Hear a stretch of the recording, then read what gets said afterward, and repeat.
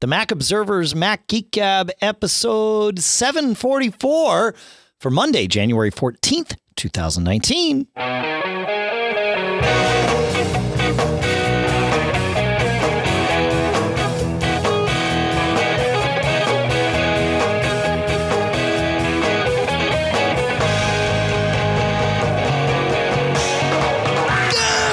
Folks, and welcome to the Mac Observer's Mac Geek Gab, the show where we take your questions, your tips, your cool stuff found, the cool stuff we've found, the tips we've found, and we share everything we can, including answering your questions, kind of like car talk for Apple users, with the goal being that everybody, all of us, me included, him included, you, we all learn at least 5 new things every single time we get together.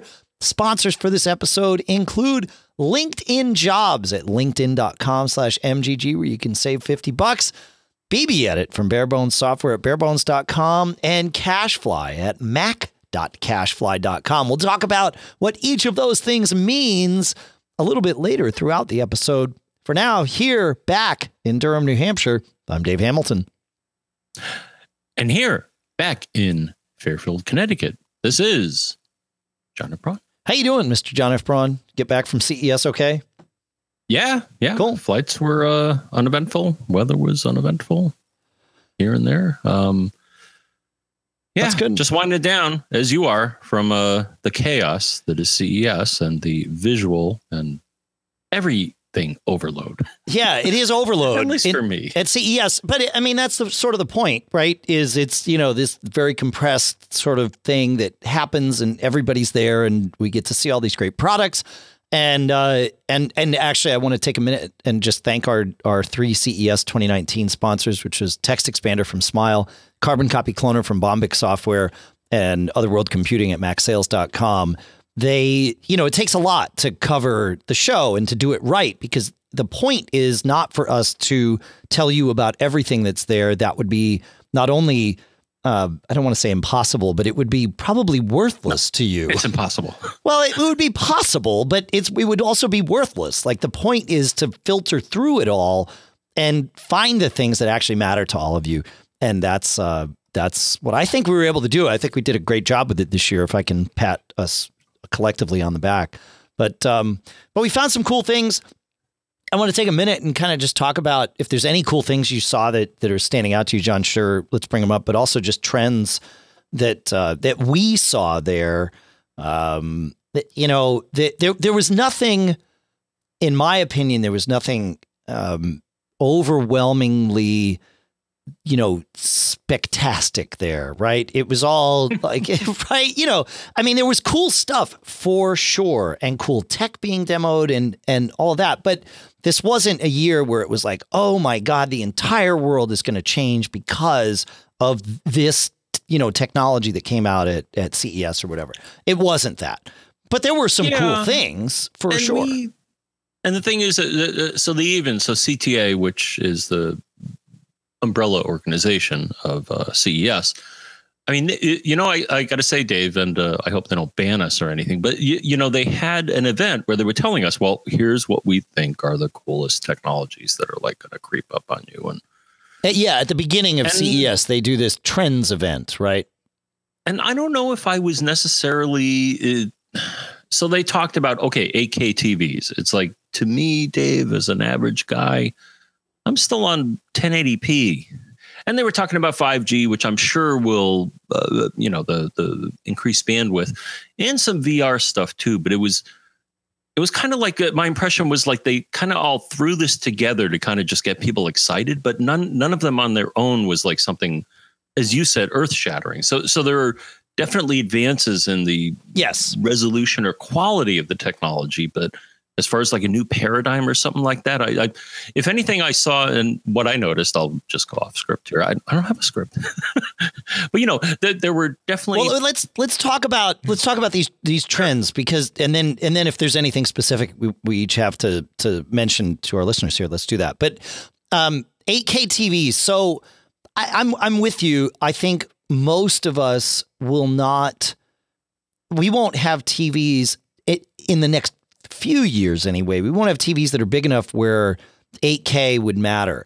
However, you know, I always look at these things as not what it could do for me the way I consumed things yesterday, but what can it do to change the way I consume things tomorrow? And I think all three of these technologies you mentioned can and probably should be looked at in that light. So with 8K TVs, I started thinking, all right, look, when we got more resolution on our still cameras, right? We went from, 1 megapixel to 2 to 4 to 8 to 12, right? As that happened, what really began to happen was we could take, say, a picture on our 8 megapixel camera and crop it down, right? And still have a lot of good resolution. So think about that with TV. Wouldn't it be cool, even if I've only got a 4K TV or a 1080p? Actually, I don't even think the TV we have in the living room is 4K yet. I think it's just 1080p. And it's a 60-inch screen, right? So what if I could take my 8K signal that's coming in and, I'm watching, say, I don't know, a football game or something where it's like, wait a minute, I want to see that play again and I want to zoom in on like the guy's foot or whatever it is. Could I do that? Like I would have the data to do that with 8K. And if the tech, now that we have the data, now the tech might be able to evolve to give the home user like that sort of control. And maybe a company like TiVo or, Comcast with their set-top boxes would do that. So that's with 8K TVs, like that bandwidth brings with it a lot of possibilities for things that we don't even think about doing yet. And that's just one of them. So, and I'm actually with you on that because there have been occasions where I'm watching something in HD, 1080, where so my angle is a little different in that I love Easter eggs. Sure. And the thing is, almost every movie or cartoon or whatever has little hidden messages, but you need the resolution to see them. And sadly, in a lot of SD copies of the stuff I have, you just can't see it because it's just not there. It's just not there. Right. Yes. And as you point out, if you want that detail, you'll get it from 4K or 8K. And exactly. Let's stop there for a minute. And so, so we've got that, right? And then 5G is sort of the same thing. It's like, well, do we need our phones to download things faster? Well, I mean, that's always better, but when we're in a decent signal area, like it's pretty good right now. Again, the tech that the apps that we use, the use cases that we have sort of match the bandwidth that we have. So now you add way more bandwidth with 5G. Maybe we don't all know. One big use of 5G is to replace your cable modem, right? Because you just put a 5G receiver on your house. It can do gigabit speed, like true real world gigabit speeds. Fine, you don't have a cable coming to the house. That's now your thing coming in. Then you connect that to another wireless router, or perhaps it's an all-in-one box, like a cable modem, residential gateway is now. And then it broadcasts your Wi-Fi in your house. So that's one use. Another use that they've talked a lot about is in vehicles. And the smarter our cars get, I feel the better off we are. Things like, like right now, I've got a car that does lane assist and adaptive cruise control, but it'll stop me before I plow into somebody. It'll actually nudge my car back into the lane. And it's doing all that just with cameras. Like it has no idea what the other vehicles on the road are doing. So add to that communication amongst all vehicles and it gets even better, right? So 5G increases all the bandwidth. So now we can do things like that, lower latency. So to me, that again, I'm looking to what doors will this tech open up, not what will it do for the thing I tried to do yesterday. Okay. I'm with you on that. Yeah. In the case of my vehicle, though, it's a threat to all that surround it. Yes, your vehicle. Right. That's right. Yeah, no, truly.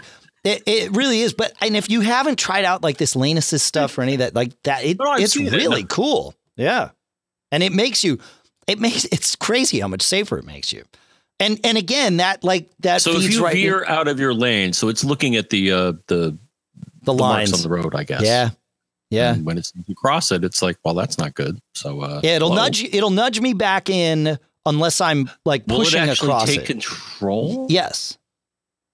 Which is probably a good thing. It's a good probably thing. Making the right choice. Computers are better. I will maintain that even today, and certainly it will get better in the future, but even today, computers are better driver than humans. We humans are awful. Like driving is just not a thing that we humans are that we should be good at. We are distracted. Focusing like that on a thing is not. It's just not what we're built for. We're built to think and like do things, and driving is. Oh no, I'm with you, and I think if I read the news properly, I think there has been one fatality attributed to a driverless vehicle, and there will be more. Unfortunately, a lot better. Well, it's a lot better track record than people. Yeah, correct. Right. Exactly. So, but this feeds into that AI thing, right? It's the same sort of thing. It's like, what can AI do for us? Well, you start combining all this stuff. We got higher bandwidth. We've got faster processors. We've got, machine learning, so that we have all this data that we can synthesize together and pull patterns out of. And now you don't really need a super fast CPU because it knows the patterns, right? That's what machine learning does is you, right? For anybody that doesn't know, like that's my 10-second example of machine learning is it takes lots and lots and lots of data of fast CPU or a series of them, crunches it all down into a series of patterns. And then you can have your much lower powered CPUs, react to the data that these fast CPUs has crunched. And so again, with AI, like, my car is doing AI as it nudges back into that sort of thing. Like these are the good things that I think like those three techs will bring us. Is it revolutionary? Well, if it saves your life, probably to you it is, but is it going to change the world? No. Okay. I just want to mention one trend that I saw at the show. And it kind of dovetails off of what you said. I saw at least 3 companies that had monitoring systems that would use, I think, and I think they used AI somewhere. But it was technology that was meant for caregivers to know if somebody had maybe hurt themselves. Yes. And the demos were all compelling in that they would show a camera and it would pick up, it doesn't have to be complicated, pick up a wireframe of a person who is, not necessarily always taking care of themselves, but needs to have someone watch over them. And it would show one where the stick figure fell over and it was like on the ground. And it's like, okay, well, I think I know what that means. I think I should tell somebody about this. But there were again, at least 3 companies I saw that had assisted living technologies, if you will, that detected if something bad happened to somebody, and to take it a step beyond I've fallen and I can't get up, because maybe you can't hit your little buzzer or whatever. So it was really neat to see how, with our aging population, the community was coming up with solutions to help, avoid disaster. I thought it was cool in that they all popped up like this year. I'd never really noticed the space until this year. So. No, you're right. Yeah, for sure. Yeah. One cool thing that I saw, and I talked about this on our Daily Observations podcast on Friday with Kelly and John, but John Braun, I mean, not Martellero, but I'll repeat it here because it was cool, and it is one of those things that I think we will see change stuff. There's a company called Ultra Haptics, which is using ultrasound for both control and feedback, and what by that I mean. The first demo I saw, they had it was a sensor bar that was about the size of a large keyboard, right? And you just floated, or I floated my hand in front of it. And then on the screen in front of me, there was a little robot that appeared, and I was able to sort of float it around in midair and spin it and twist it and have it do these actions just by moving my hand without touching anything. And it was using ultrasound to sense where my hand was and how I was moving. I could be very articulate with it, right? It was very detailed and very controllable. What was really cool was it was also using that same ultrasound to give me haptic feedback, so I could feel resistance points against my hand. Now, I could easily push through that resistance. It wasn't like it was holding me. I don't know if that level of ultrasound would be safe, but it was very much like the haptic feedback on my phone, again, without me touching anything other than, of course, these sound waves. So that was amazing on its own. And then they sat me down in front of essentially a slot machine without any levers, and you interacted with it the same way, touching and pulling things on the screen. with one additional benefit that was also facilitated by the ultrasound. And that was that it used those ultrasound waves to monitor where my face and specifically where my eyes were, so that once I sat down and it took maybe a quarter second to orient to me, it was projecting a perfect stereo 3D image at my eyes. So without glasses, I was able to see in full 3D on this screen. It was super clear. It didn't matter how I moved. It tracked me just fine. It's really, really cool. So again, I mean, and they were using this in some slot machines, or in some casinos rather, in Vegas already. But I could see this being very handy in the car. Again, you know, did you take your eyes off the road? Did your eyes close? Right? Like, these things could be really important to know. And should the car take over? Like, you know, did you just fall asleep at the wheel? If so, like, let's fix that. Let's see if we can help the driver. So again, you know, these things it's cool. So I can't stop talking about that one. So there you go. You got anything else specific that you saw there, John, before we kind of move out of CES? In general, there were more smart home things, standalone sensors, and more people advertising HomeKit, which I would say got off to a rocky start. Well, Apple reduced the tech requirements for HomeKit last year, so it makes sense that we're finally seeing the chip or the secure. Do you have detail on that? Oh yeah. No, they made it so that you don't need the chip anymore. It can just all be done with software. They reduced the security requirements for a lot of different things, so that existing hardware is able to be adapted for HomeKit. That's why we're seeing more and more HomeKit stuff, because they kind of lowered that bar. Do you still need an Apple TV as the hub, or you would need? Well, no. You can HomeKit direct from you always have been able to HomeKit direct from your iPhone to a device in your house. Now, initially, that device needed to have, you know, a super chip in it that could do elliptical curve encryption and all that crazy stuff. The Apple TV is if you want to control HomeKit when your iPhone is not at home, right? So you can trigger your Apple TV or an iPad. I think an iPad can be a HomeKit controller, or a HomePod can be a HomeKit controller. Okay. Yeah. So, yeah. Do the work. Yeah, it's cool. But I'm kind of with you. I'm not, time will tell. But at this point, like, I don't prioritize HomeKit in the stuff I buy. I know many listeners do, and there's nothing wrong with that. But when HomeKit came out, I already had a lot of devices, none of which were HomeKit compatible. And I was like, well, I'm not going to throw all this stuff away. And I'm not going to same with me. I'm in the A world for the most part, and the Wink world. Yeah. Are the two worlds. And they do everything I need. And if you got a controller, you could also be in the Google Assistant world. Because most of the stuff that works with the Amazon A-Lady also works with Google Assistant, you know, so, and Google Assistant's cool. That's actually, well, it depends. For like home automation, I think the A-Lady is the best of the three main voice assistants. For getting information, Google Assistant's the best, without question.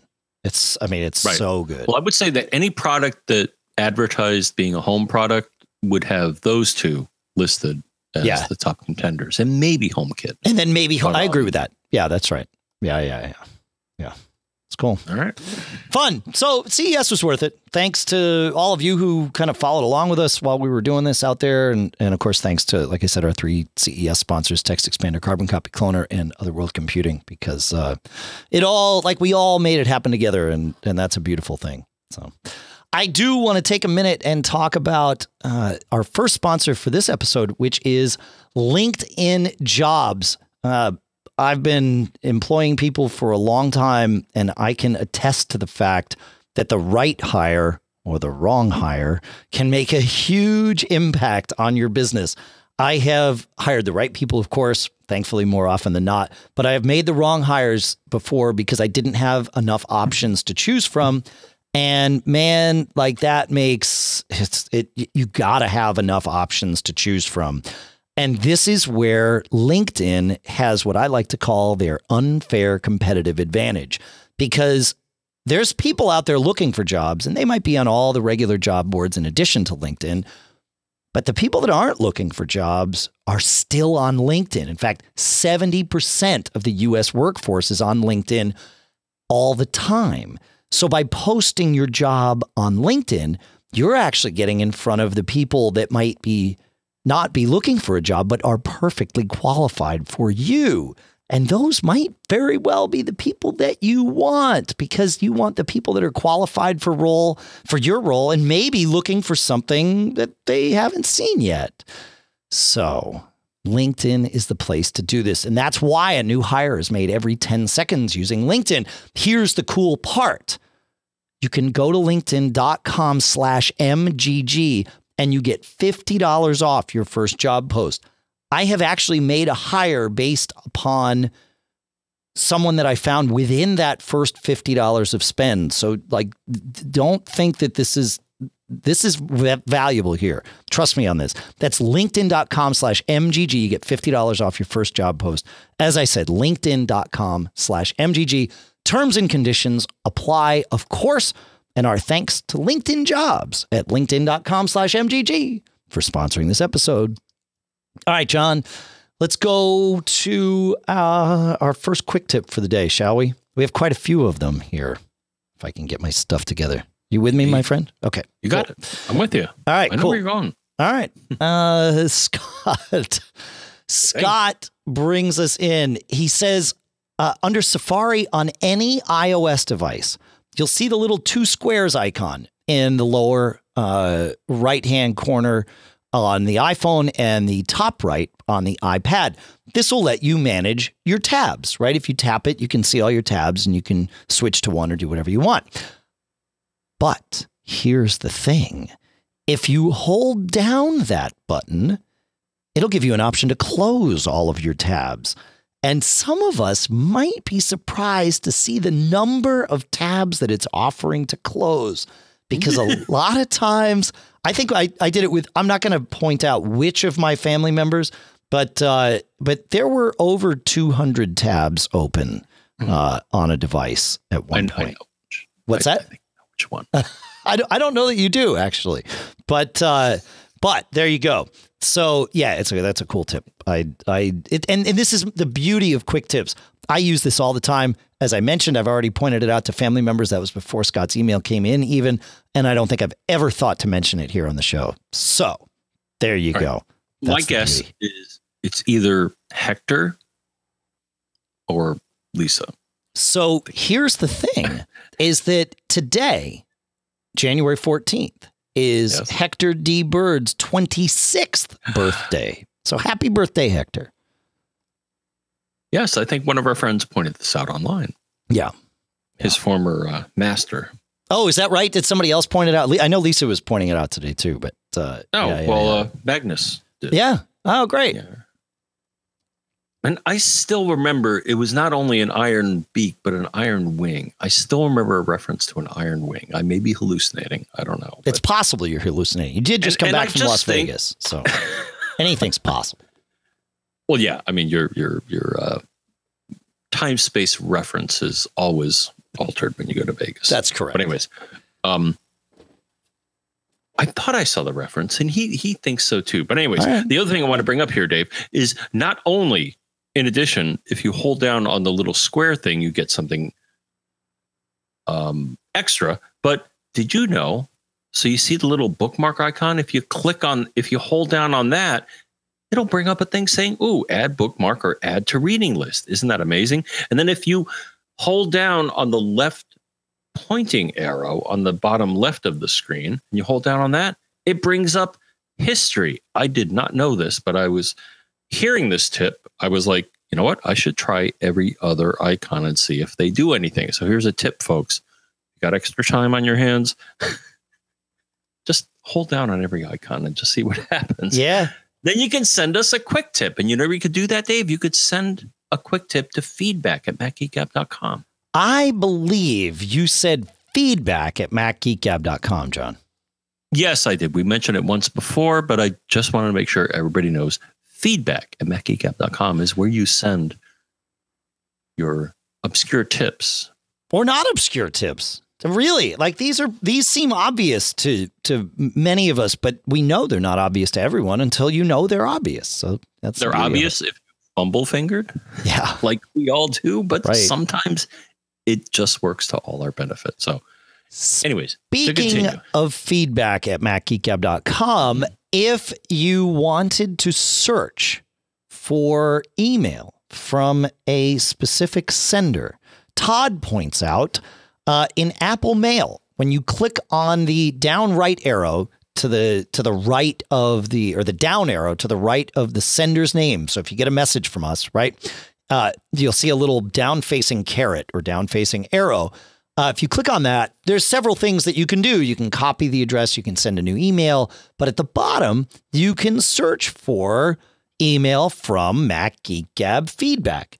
And it's a really handy way to just tell Mail to search for all the email from one sender. So that another quick tip. Thanks, Todd. Good stuff. It's great. I love it. Right? Good, John? Where'd that come from? I know. It's great. I never noticed that. See? Is it new? Who knows? No, it's not new. That's been there for a very long time. Yeah. Okay. But that's the beauty of these quick tips. Is you don't know until you know. Yeah. Also in the quick tip category, Rich sends this along. He says, did you know that when you share a contact from your iOS contacts app via message or email, that anything you have typed into the notes field will not transfer? That stuff remains private to you. So there you go. I had no idea about that. But that's a handy thing to know. Obviously, it's worth testing on your own so that you can share with confidence. But yeah, I did test it on my own. I didn't want to share this tip without. I could imagine. Oh, not this jerk. Yeah, exactly. Right. Yeah. Put him on the blacklist or whatever it is. And then, get shared around. Oops. Yeah. Yeah. So, yeah. Yep. So, and then one last one on the quick tips comes from listener Keith, who says, I've had an Apple TV since the first version, upgrading whenever a new one came out, and I've only just discovered this yesterday. He says he says yesterday I serendipitously dropped something on my Samsung TV remote and it hit the pause button at the bottom. I was playing something on my Apple TV at the time and it paused. After some experimentation, I realized to my delight that the pause, stop, forward, backward, navigation, and enter keys on the Samsung remote work with the Apple TV. I always assumed that they were there and would only work with Samsung devices such as videos and, DVD, Blu-ray players, etc. He says, I guess the Apple TV has a built-in database of IR codes for different TV models and interprets them and works accordingly. That is true. It's also, what's that? Okay, well, but it's also possible that you're getting this through the CEC, the control channel via HDMI from your TV back down to your Apple TV. I think the Apple TV will respond to those commands via the HDMI connection. So I don't know which is which, but I thought the Apple TV could do the remote stuff, or am I wrong about that, John? Well, no, it can. So let me go into some detail. So I've dabbled with various IR toys over the years. So IR is infrared. So it's invisible light that the controls for a lot of things use, though not everything. Some use RF and like TiVo uses both actually. But here's the thing. They share codes is what's happening here. So what happened here is that there was an overlap with, on the one hand, there are like hundreds of different remote controls, and there's a database of those codes. That is true. But the thing is, a lot of them are shared. So you can reprogram. For example, I remember this, the TiVo, for example, it's like, well, hey, point your remote at this TV and do this and that. And then, I'll learn what brand of TV you have, and then I can control your other devices. right? Yeah, it could be. Without having paired it, though, I think it's actually doing it with HDMI CEC. Oh, okay. Yeah, I found an article on Apple's site about HDMI CEC. I think that's how it's doing. It could be doing infrared. Does the Apple TV even support infrared, though? Now that I say that it did, is there an IR port on it? Yeah, but I don't know if the new ones do. They might. No, yeah, they do. Yeah. I guess what I'm saying is that infrared is a weird world. Yeah, for sure. Once I spent the time, my TiVo remote controls all my other devices because you can set it up to do that. You can say, okay, learn or interact with another device and then figure out the protocol they're using. It's kind of a mess, but when it works great. Yeah. I want to send a big shout out of thanks to the folks, some of the folks, well, all the folks really in our chat room at macgeekgab.com/stream, specifically Feek and Clayton and Brian Monroe, who all helped chime in and get that information to you so that we didn't have to wait until next week for a follow-up. They helped make sure that we had that HDMI CEC and infrared information. So it does, the Apple TV support both IR and HDMI CEC. And thanks to you guys, we put some stuff there in the show notes. What do we call them? At macgeekgab.com. It's good stuff.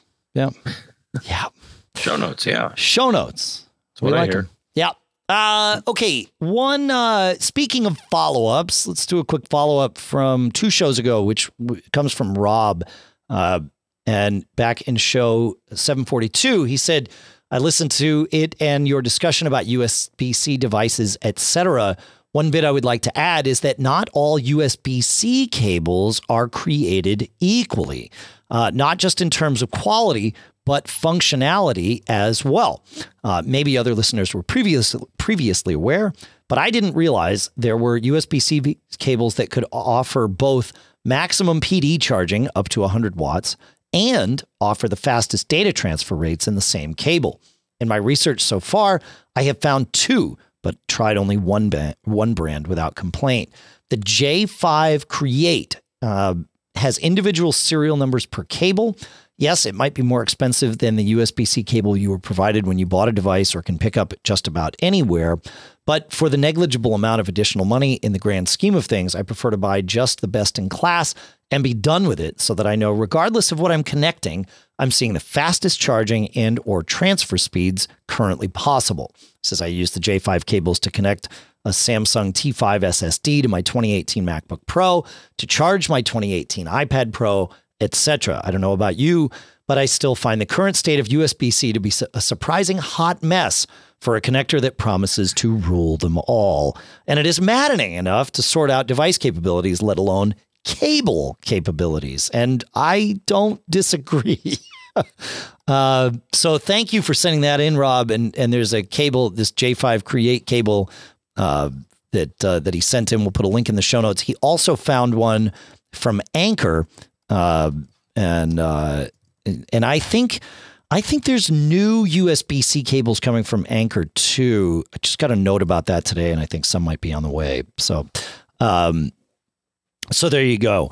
We'll put links to those two in the show notes for sure. And then he says, a bonus tip, Best Buy sells an 87-watt power delivery USB-C wall charger that has the cable permanently attached and sells for only $40 instead of the $125 that you will pay Apple for their adapter and cable. I know it might be overkill for your MacBook Air, but again, I prefer to buy ahead of the curve where possible, even if it's overkill.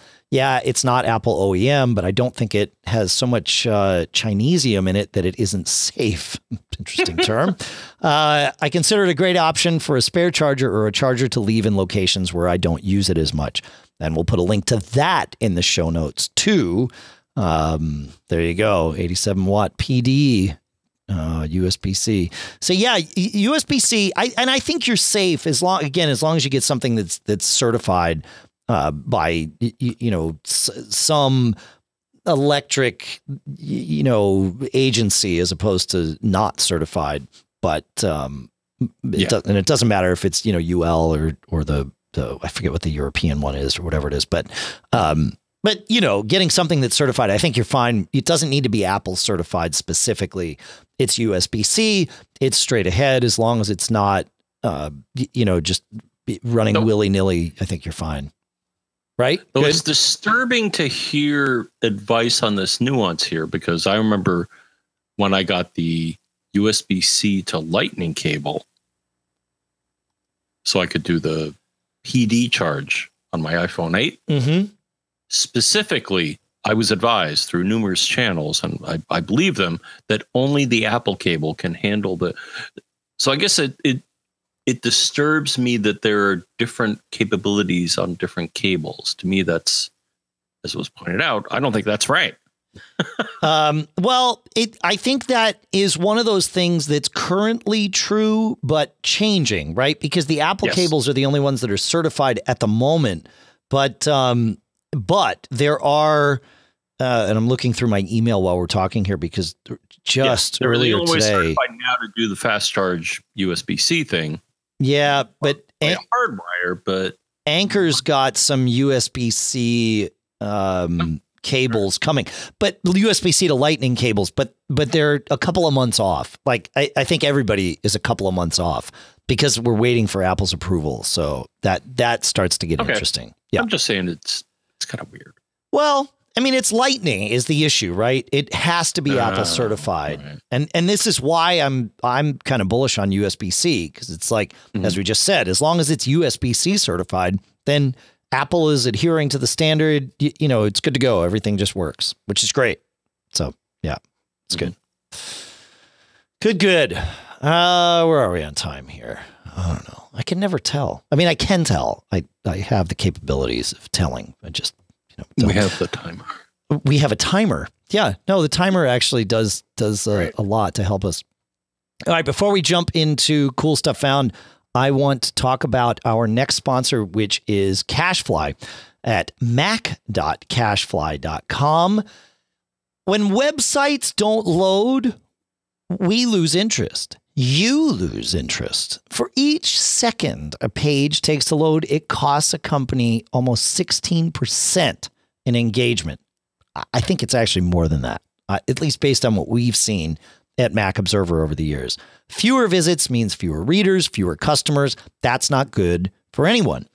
CacheFly has your back. CacheFly has had our back here at Mac Geek Gab for almost all of the 13 and a half years that we've been in existence, making sure that these shows, these audio files get to you no matter where you are. And with their new web optimization capabilities, all of your content will be optimized before it's delivered to visitors without requiring any development effort from you. With the recent addition of CacheFly's flexible edge application platform and the related implementation services, their capabilities reach way beyond those of a traditional content delivery network. They're actually building some smarts in to this web content optimization solution, and CacheFly in it includes powerful APIs for solving all of your content distribution problems, on-the-fly next-generation image optimization, application load balancing, and smart asset delivery. So if your website's directly tied to your revenue, and I'm pretty sure it is, optimize your site's content now so that you can guarantee your users the best experience no matter where they are or what device they're using. And here's the best part. The good people at CacheFly have something special for you because you're a Mac Geek Gab listener. They're going to provide you a free optimization consultation just for you. Free. They're going to look at your website, tell you what it needs. And you can then know exactly where your site stands today with a lighthouse score report and learn how CacheFly's web optimization solution can help add like 60 points instantly to your score. Visit mac.cachefly.com. That's mac.cachefly.com to get that free optimization consultation for your website. Our thanks to CacheFly, not just for sponsoring the show, but certainly for that. for offering this great thing to all of you and for doing what they've done for all of us here for many, many years. Thanks, CacheFly. Very much so. Again, mac.cachefly.com. All right, John, let's go to some cool stuff found. How's that sound to you, my friend? Fantastic. Fantastic. That's like landtastic with an F, isn't it? What decade do you live in? I don't know. I don't know. I don't know. Not this one. No, not if we're talking about landtastic. Yeah. All right. Paul reminds us, I love it when there's a cool stuff found that we have yet to talk about on the show, and yet we use it for every episode. And Paul says, I want to mention version 2 of Loopback from Rogue Amoeba. He says the new interface makes it way easier to understand how sound is being routed. And this is what Loopback does. We use it for the show here. Let's see, what's the best way to explain this? Oh, yeah. So I have to take my audio, right, in my microphone and our theme music, or if we're playing audio comments or anything like that. And I need to route that in such a way that not only can I record it for all of you, but John needs to be able to hear it all too. We use Discord, but it doesn't matter if we use Skype or whatever. Same problems, what needs to be solved. Discord and Skype have one choice for a sound input device. So if I assign my microphone to the sound input on Discord, John would not hear any audio comments. And if I wanted to have him hear audio comments or music or anything, there's no sound input device that says take the sound from this application and route it there. This is what Loopback does. It lets you create essentially virtual pipes inside your Mac, right? So what I do is I output the sound from my audio app and from my microphone. I route them using Audio Hijack, but it could use anything I wanted, really. I route those into a Loopback device. It creates a virtual audio device, shows up as both an input and an output, and whatever I route into it comes out the other end. And so that's what I put. I put a Loopback audio device into Skype or Discord as the microphone. And now, because I have two things routed into it, my mic and the audio files, when I play like the theme music or whatever it is I'm going to play, everybody hears it, including John. That's what Loopback does. And if most of you will probably never need it, that's great. If you need it, man, it's the right tool to have. So thank you, Paul, for reminding us to talk about that. It's pretty cool, huh, John? It's the intertubes as they were meant to be. It really is. It's it's cool. It gives you more tubes, right? It gives you more tubes. It does. And, so I can play an audio file like this, for example, and yet everybody hears it. Apple II forever. Making life better and better. I don't know where this came from. So anyway, yeah, that's was that an actual Apple ad? I don't know where that came from. Somebody sent it to me, or I found it somewhere. I don't know, but you couldn't do this on the Apple II. Maybe you could actually, but Loopback certainly didn't exist for the Apple II. Oh, I like those tricky sounds at the end there. That's pretty good. Anyway, right. Thanks, Paul. Good stuff. Good. Yeah. Moving on to the next one. Where are we at? We are at the 43-minute mark is what we're at. But I'm going to move us to Olly, because Olly, where are we, Olly? I know you. Oh, yeah. Oh, Olly. Perfect example. Go for it, Olly. Hi, Dave and John. This is Olly, sending a message from the UK. Just wondered if you've ever used the ASUSTOR line of products at all. I have the A6208T, and that works awesome as a NAS drive, and you can put multiple different sized drives in it. Iron Wolf Pro are my go-to drive for that.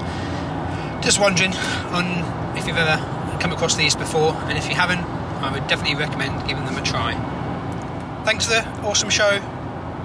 Thanks, Olly. Yeah, I didn't even realize that ASUS, I never quite know how to pronounce that company's name, I knew they made motherboards and routers, because we've been aware of those for years. Play. What's that? It's right in front of me. You have my display.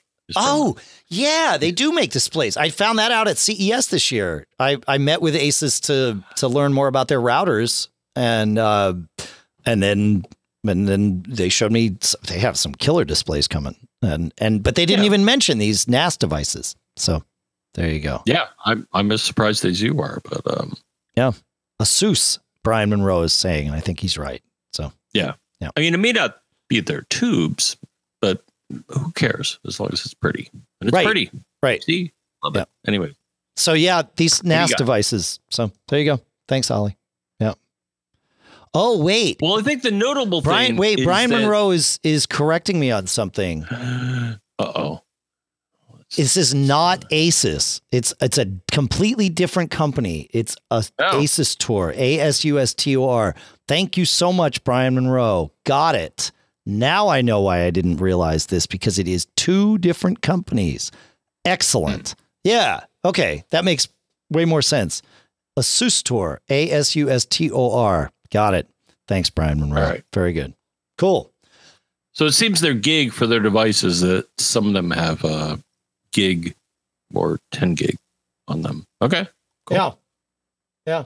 But it looks like they've got a decent interface. It would be worth checking it out. So we'll reach out to them and learn more, and we'll let you know how it compares with Synology and QNAP and all of that stuff. A lot of stuff. Nice. Yeah.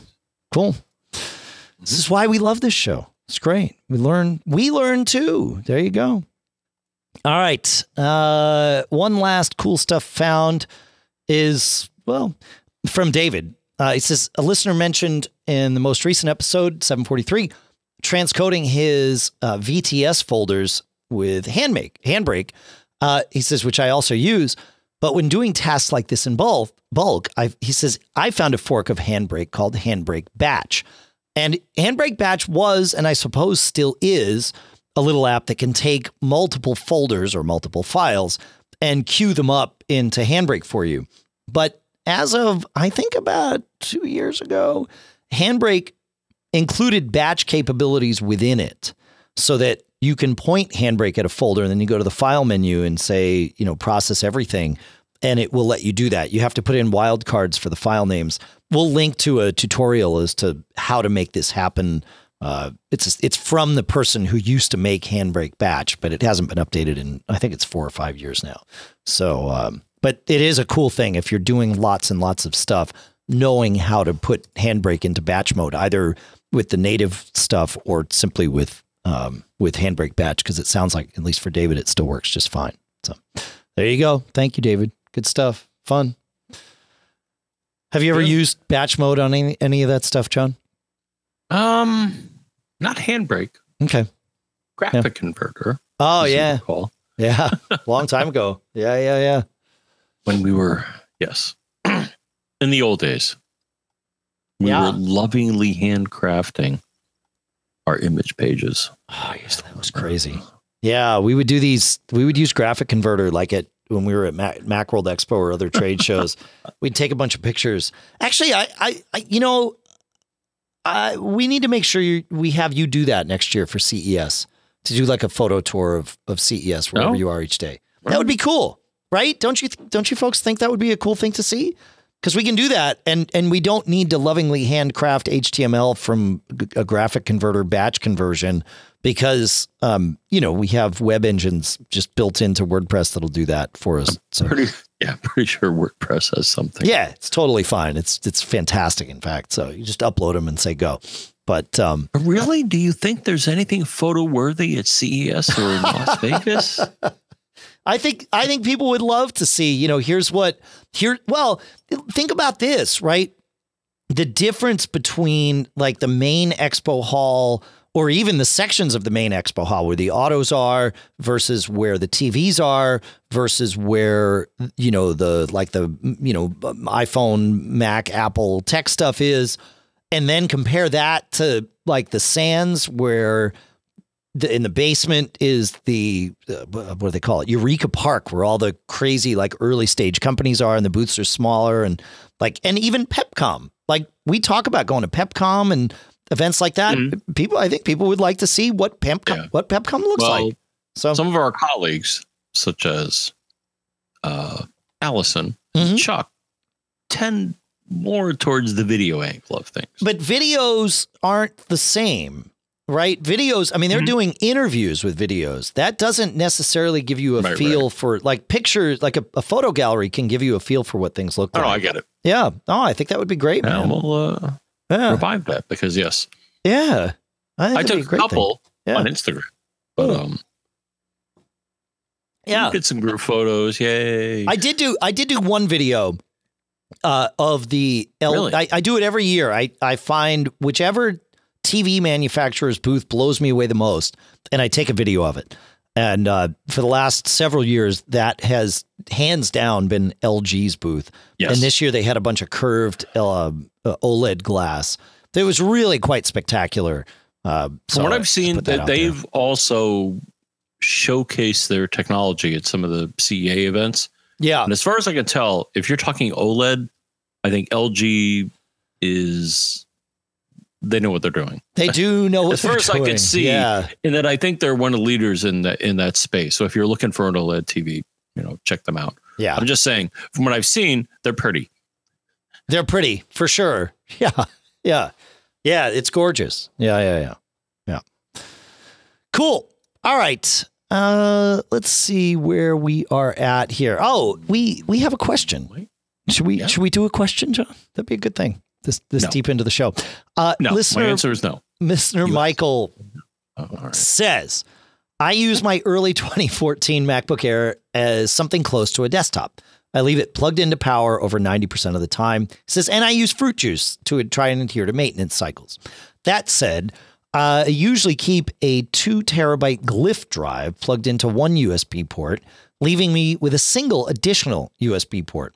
I'm constantly working with music and video files, listening, recording via a Roland Octacapture interface, watching music teaching videos on DVDs through a USB Apple Drive, etc. It seems like I am constantly pulling something out in order to add something new.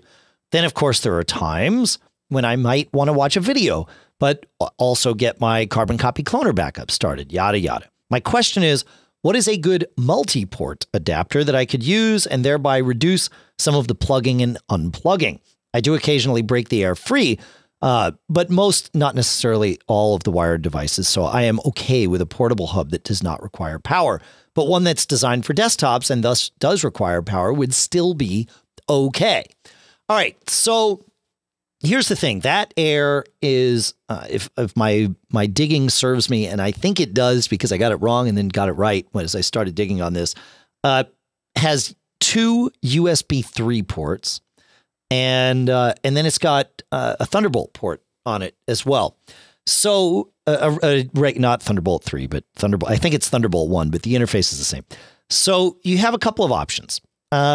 For if it's just USB, if all you want to connect is USB, then I think a USB hub would do it for you. You want to get a USB 3 hub, but those are kind of become commoditized now, right? If you're just getting a hub, just go and there's some at Amazon. We'll put a link to one, but they've got Amazon Basics. In fact, makes a series of USB 3 and USB 2 hubs. Make sure you buy the USB 3 one. They've got a 4-port for $17 and a 7-port for, I don't know, whatever it is, $32. So, I mean, these things are relatively inexpensive. Yeah. Just check the power. You would hope that the power output would be. Yeah. Yeah. So a certain level, but just double check the power output to make sure that it's enough for what you need to do. I mean, you could take, the maximum power on USB 3 is this and that, but some vendors may skimp on that. So, and take a look, because I think the 4-port one from Amazon Basics will let itself be bus powered. And I think the 7 and the 10 both required desktop power. So, or not desktop power, separate power of their own, with a plug into the wall or whatever it is. And what we're saying is bus powered means the computer powers the hub, whereas you could have an external wall wart, as we love to call them, right, Dave? Yeah, that's what we call them. Yeah. So check that out before you get a hub. Yeah. So this is a 24. This is not the new MacBook Air. This is the 2014 MacBook Air. So it's anything but the new MacBook Air, essentially, is what this applies to. So, but the other thing you need to be aware of when you're doing this is that MacBook has a single USB chip in it. Okay. So if you are going to be doing a lot of data concurrently, you may not, like, even though you could get a 10-port hub and plug in lots and lots of things, you may not get the bandwidth that you want or the lower latency that you want, especially if you're doing audio stuff or anything like that. So you might want to add another USB chip to it. Well, how do you do that? Well, that's where Thunderbolt comes in. When you add a Thunderbolt device, it brings with it its own USB chip, or perhaps two of them if you're getting it from the right vendor and they have enough ports on it to warrant that. So if you're going to do that, I would lean towards, there's essentially two ways to go. There's getting a Thunderbolt dock that has USB and, of course, lots of other things, or there's a Thunderbolt dongle, but really it's just a mini dock. And there's two that I would recommend. The first is the OWC Thunderbolt 2 dock. That will have its own USB chips in it. It will have, and it's also got Ethernet and, everything else. I've actually got one of those running down on the iMac in the office because it's Thunderbolt 2. And so it works great. But it may be more than you need. It's $249 or maybe $225, depending on how the pricing works out. The other way to go, if you just want another USB port, but with its own chip, is the Connect's Thunderbolt to USB and also gigabit Ethernet adapter. I have one of these too. I used it for years with my old MacBook Air when I traveled so that I had USB 3 and Ethernet with me, and it works great. It depends on what you need. It's a little bit cheaper. It's like, I don't know, like $100 or something. So there you go. Right? Good. Yes, so John? many options. Yeah, I know. I'm with you. I know. It's crazy. I got to get one of these docks. I haven't found a need, but I feel like I need to get one.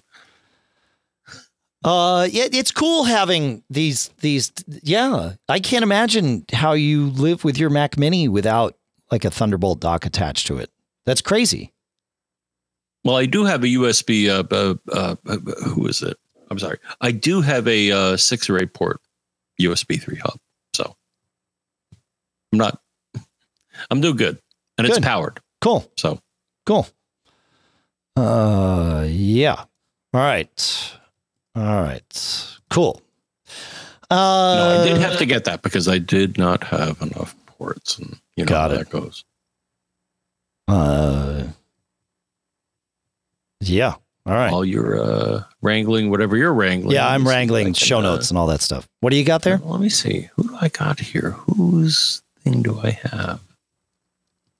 Via Labs. Anyways, it's USB 3. So we're good. Got it. Coolio. Cool. All right. Now that I'm finished wrangling the show notes mid-show. Yep. Okay. And then Les has a question. Let's see.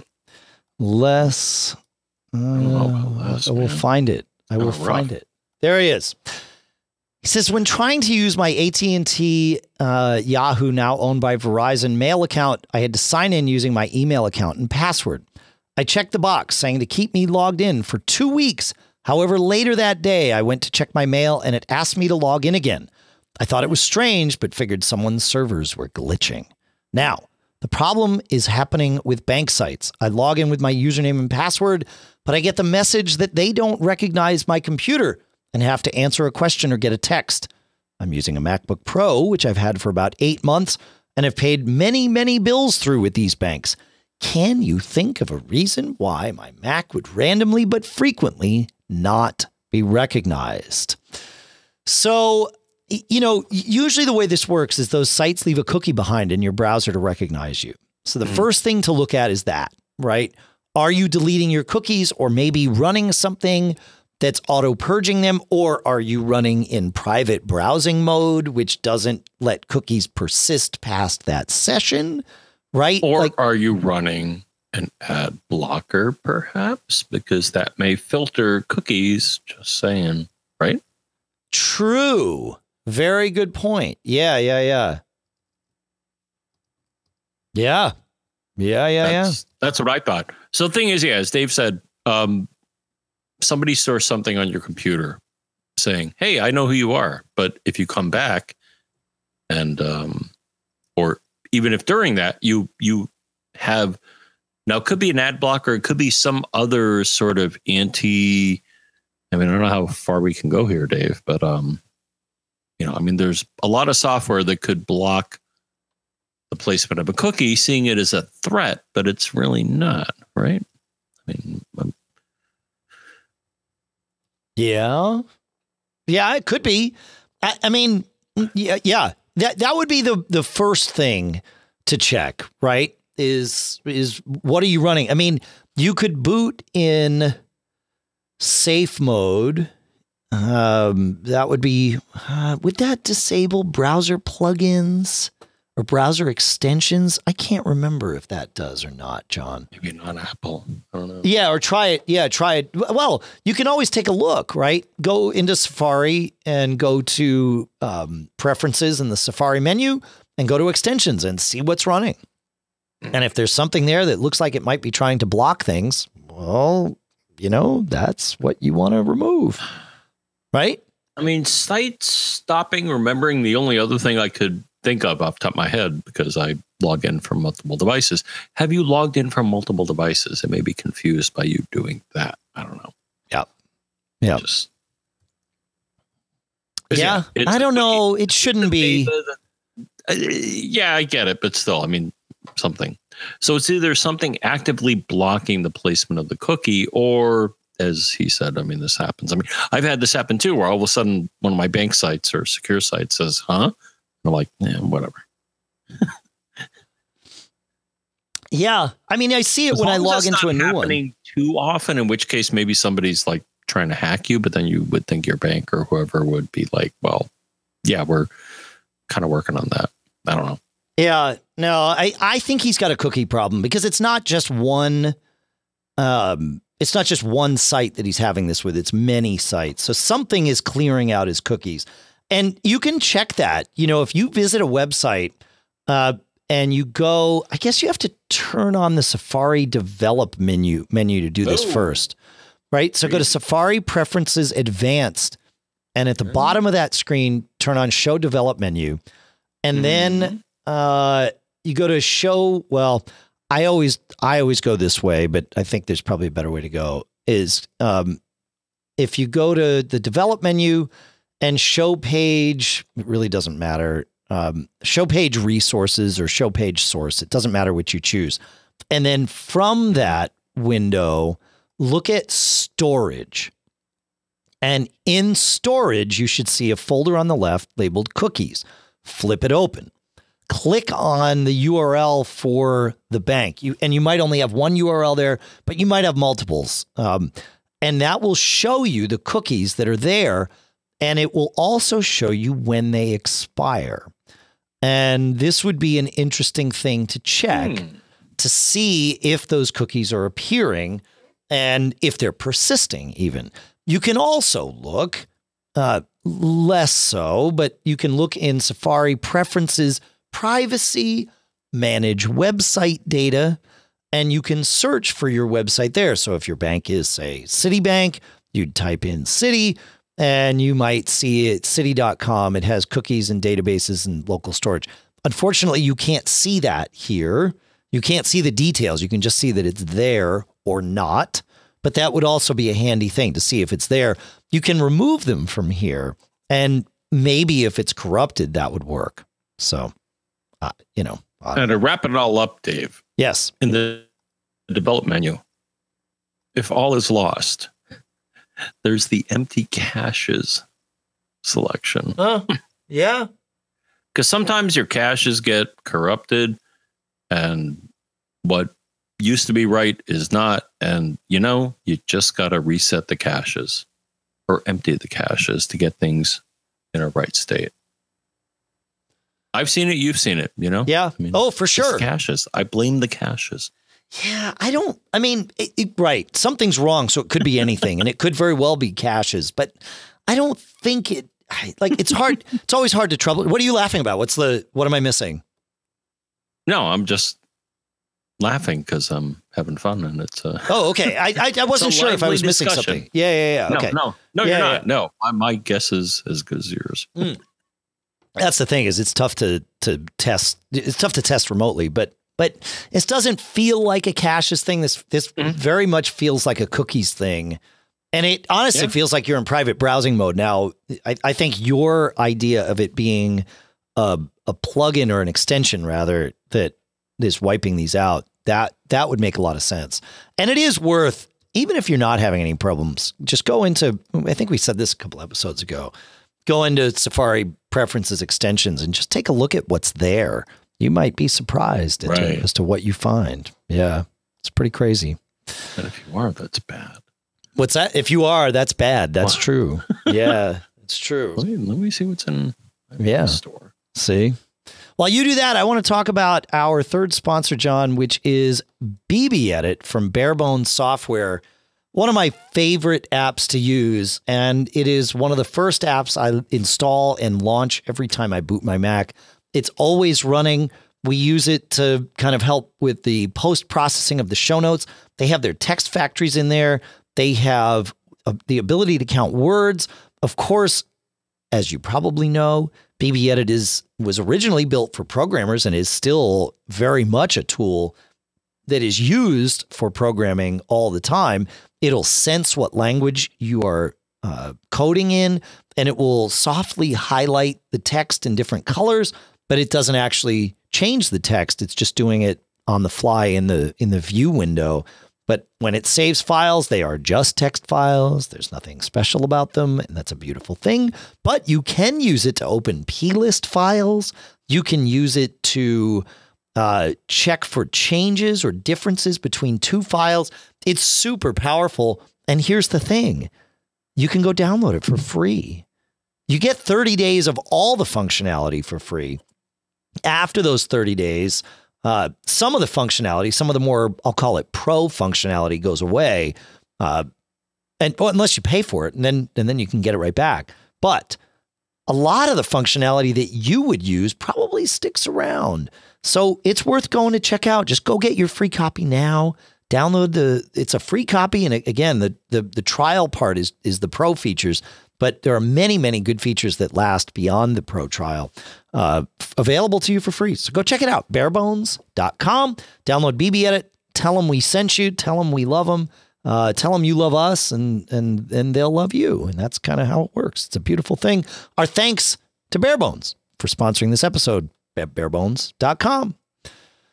All right, John, let's see what's next here. Kirit. Oh, in the it stopped working category, we have Kirit here with copy and paste that stopped working. As he described, he says, since the Mojave upgrade or around that time, I have lost Command-C and Command-V functionality. He says, I think it has to do with some utility like Copy Paste Pro or something. I've deleted them, but it doesn't help. I've searched around. I've tried everything. I've shut down the computer, waited 30 seconds, restarted it. I've disconnected all third-party peripherals. I've reset my Mac's PRAM and NVRAM. I've reset the system management controller. None of it changed it. It says, I also did terminal and kill all pboard just in case pasteboard was still running and getting in the way. Didn't work. But right-clicking and choosing copy or paste does work. Please help. So there's a couple things to try. In the troubleshooting category, I would say try booting in safe mode and doing this. That'll rule out any third-party stuff very easily. Any third-party extension. It won't rule out third-party hardware. But it will skip all that extraneous and third-party software on boot. So I would check that first. If it works in safe mode, then you know it's a software issue. Okay. And then something like Lingon would probably be the thing I would go for. And we'll put a link in the show notes to Lingon.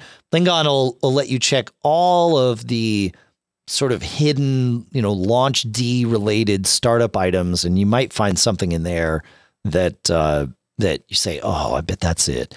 And even when you think if pasteboard is built to run all the time, if you kill it, it will relaunch. And it will relaunch because launch D is telling it to.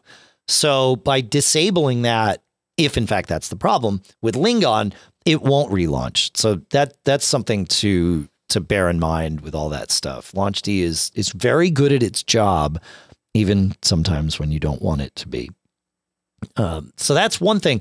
If it doesn't work in safe mode, though, it's entirely possible that your modifier keys have gotten replaced or switched. If you go into System Preferences, Keyboard, Modifier Keys, there's a little button toward the lower right. You can see that you can reassign Caps Lock, Control, Option, Command, and Function, and you can swap them around. And this is here because some third-party keyboards, in fact, there were a bunch of Logitech keyboards for years, where Option and, I think it was Option and Command, but it might have been Option and Control, were swapped on the keyboard. And so when you hit Control, it would trigger Option and Option would trigger Control. So you just come in here and swap them and everything's good. Check this. Make sure the Command key is the Command key. That might also be your issue. Any other thoughts, John? I think you're in the right place. So if you go to System Preferences and then Keyboard, look through the various panels. Not just keyboard, but text. Probably not so much, but shortcuts. Oh, yeah. Sorry. Bless you. Sneeze attack. It's okay. Thank you. Or Gesundheit. So, especially in accessibility, there's a lot of weird stuff happening there, but app shortcuts. So anything that appears when you go to keyboard shortcuts on the left side there, just make sure something unexpected is not there. That's about it, I guess. Yeah. For that, but no, I'm with you. Is that you want to boot in a known state, and safe mode is that. And if it goes away, then it's like self-inflicted. All right, sorry about that, John. What were you saying? I stopped being able to hear you, but now I can hear you again. Go. I guess in general, I was just saying, keyboard. When you look at that section of System Preferences, there's a lot of different options there that could bring you down the wrong path. So cool. Yeah, that's it. Yeah, and make sure check the simple things because Command C works only because in the edit menu, Command C is assigned to copy and Command V is assigned to paste. Just look in whatever app you're in and make sure that Command C and Command V are what are assigned in the in the edit menu. Like that could be an issue, right? If it's not, if something else has taken over Command C and Command V in your menus, or somehow copy and paste have been relegated to Command Option C or something like that, or if you're running like Keyboard Maestro, that can get in the way of this stuff. It shouldn't, but I mean, you can force it to. You can tell it to get in the way of this stuff. So that could be another one. Yeah, I would think safe mode would, as they claim, should exclude any third-party utilities. Yeah, so definitely safe mode would do it. Yeah. So there you go. Good. All right.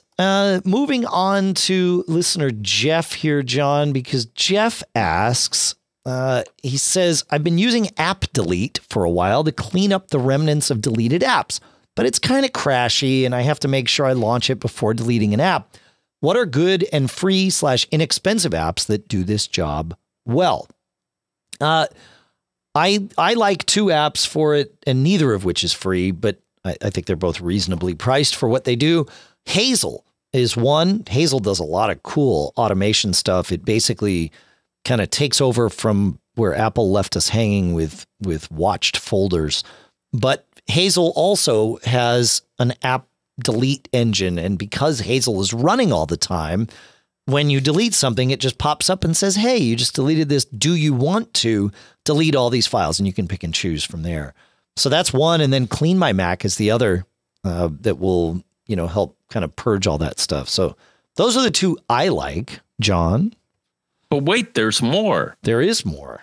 My favorite, Dave, which is free for the time being. So you can, I believe, throw them a contribution that I have, and you should, if you like it, but it's called App Cleaner. Oh, there you go. Yeah. And are they up to date? Well, of course they are, because I'm just looking now on the update notice, and November 18th was the last update. All right. In which they updated it for Mojave, dark mode support, because who doesn't want dark mode support? Personally, I don't, but I don't care. Sure. And some other things. But it has smart features. If you throw things away, it will come up and say, oh, well, you want to get rid of this, but do you want to get rid of all these other kind of supporting files that could clog your system? And it does that. So it has like a smart delete feature. So I like that. So my hat's off to them. That makes it, oh gosh. Well, App Cleaner, we'll link to it. Cool. In the notes. All right, cool. Let's see. We have time for a couple of more. I don't think we have.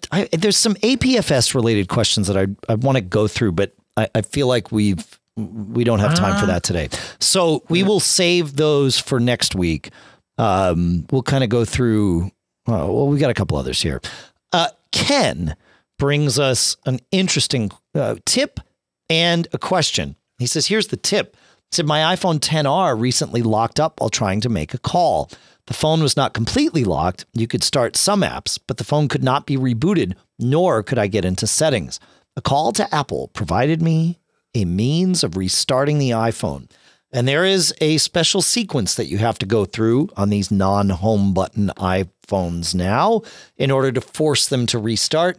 And I highly recommend that in addition to listening to this sequence that we're about to tell you, that you do it on your phone so that when the moment comes, you have some semblance of muscle memory of having done this before. So the idea is you tap up volume, down volume, then hold the button on the other side. So you're going to use all three buttons on the phone. You go up, down, and then hold. So it's that, and that's really it. Tap up, tap down, and then hold the other one until the phone reboots and you get the Apple logo. And I tried it, and now hopefully since I've done it and said it a few times, when the moment comes, I will be able to do this, but I have a feeling I'll forget. So there you go. Up, down, hold the side.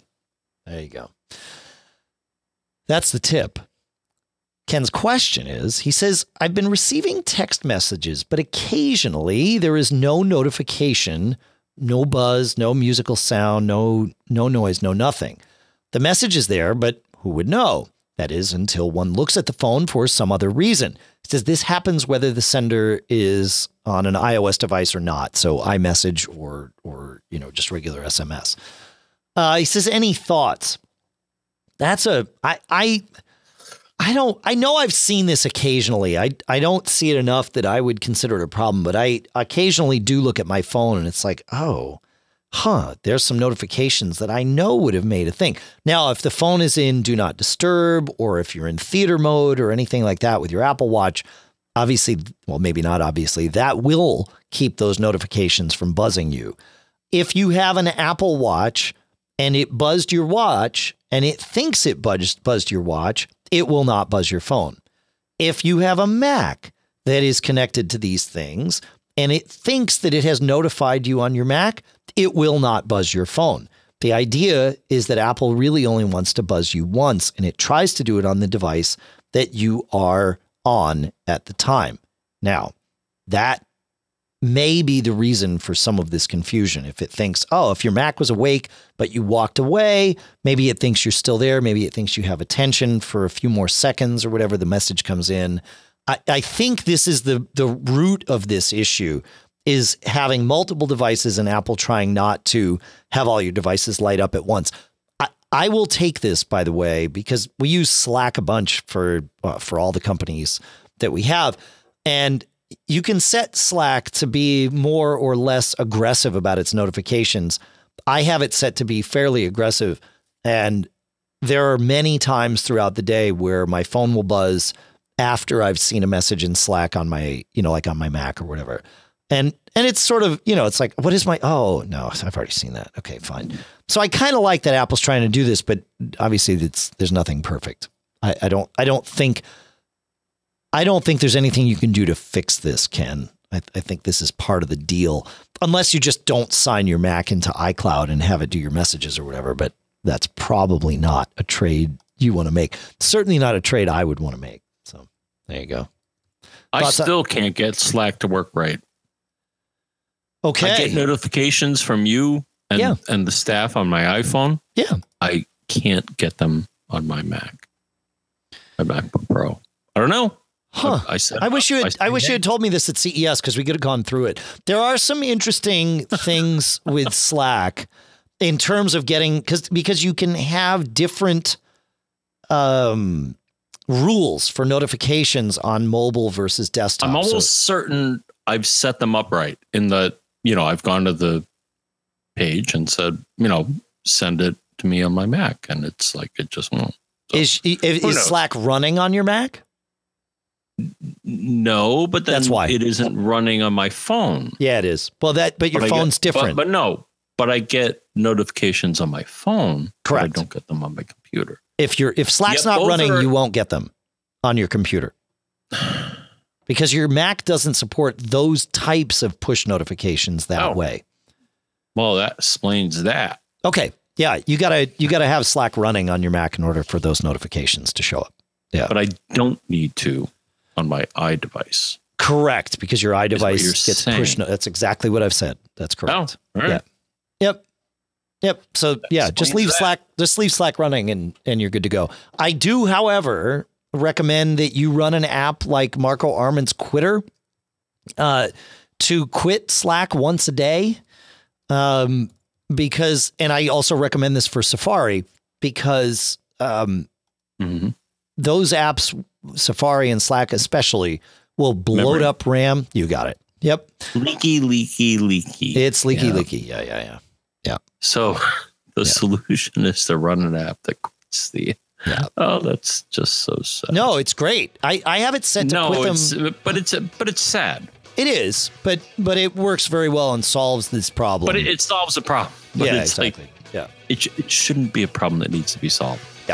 Yep. For if you're wondering about problems that need to be solved, well, hit us. Yeah. We told you how to email us. What we did not tell you is, if you're a premium listener, we will remind you that premium@macgeekgab.com is the address to which you can send all of your questions. We do prioritize those as a thank you for the direct support, but we do also get through everything almost every week. This week we did. I'm actually proud of us. We traveled. We were both at CES. We got through everything. So I'm giving us a pat on the back for that again. No, yeah. So